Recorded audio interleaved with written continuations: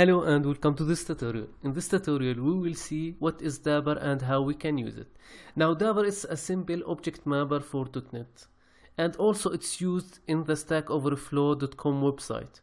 So it's really fast and really reliable. So let me just walk you through something before we start. Now here is some performance comparison between Dapper and other, let's say, tools or ORMs for .NET.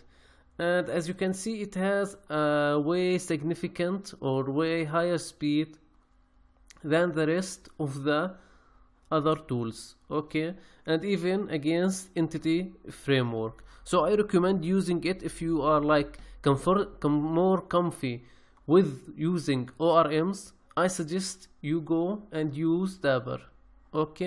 It's much lightweight and much faster, and also it's like a really small DLL library that will be included in your project.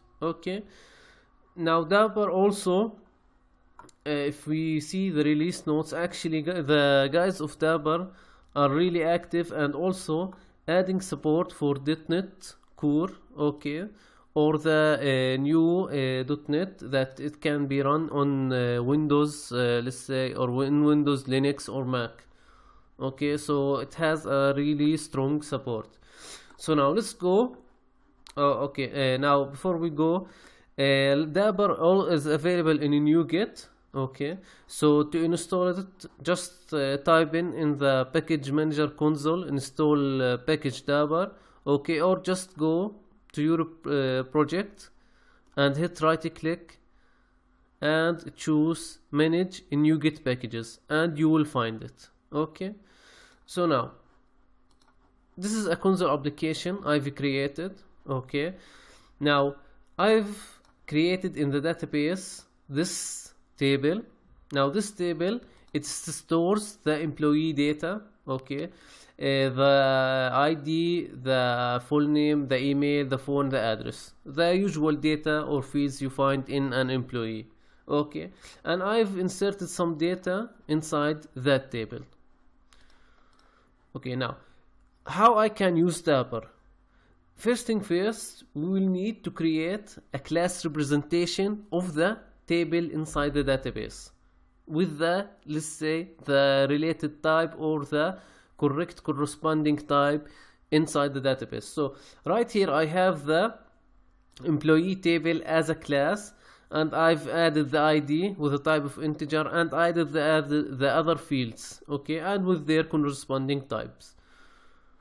And now how I can use Dapper? Dapper, to use it, first thing first, you need to define an SQL connection.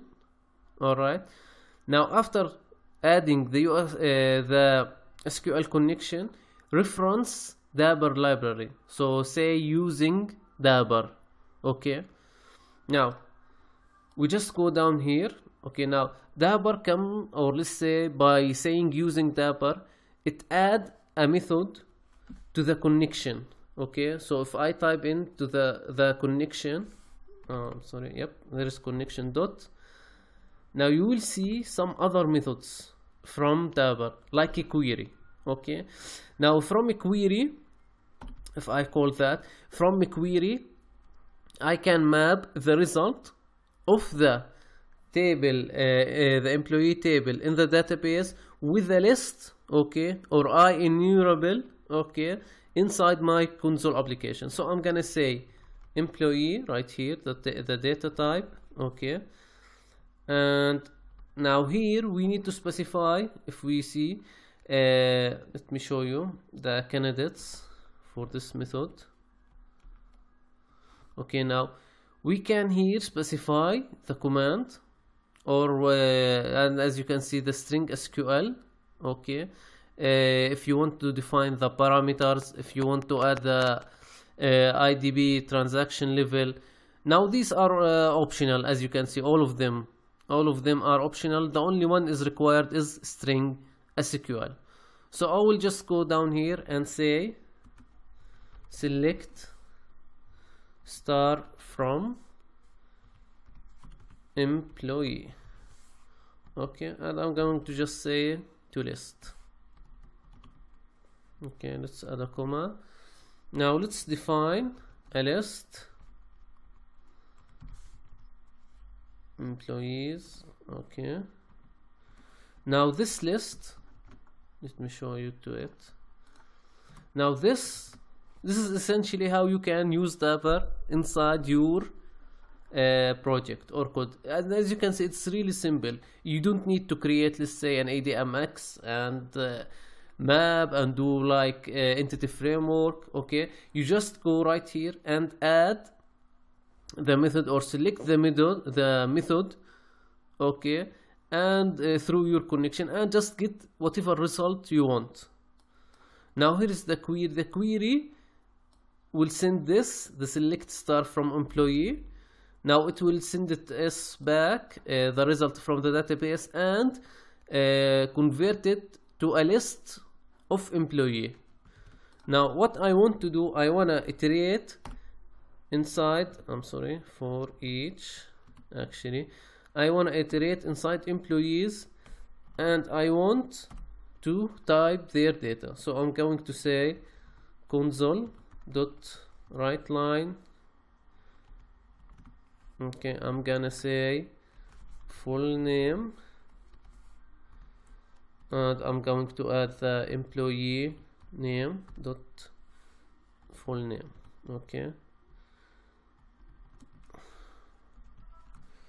let's copy that. Now let's write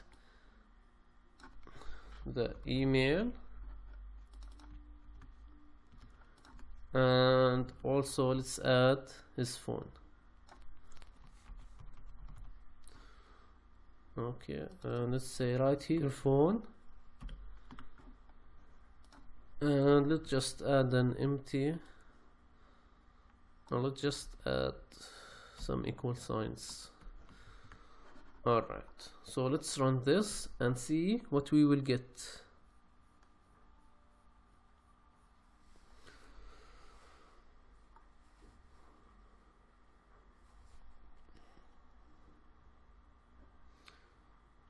Okay, so right here, yep, as you can see, here are the 3 employee data from the database. As you can see,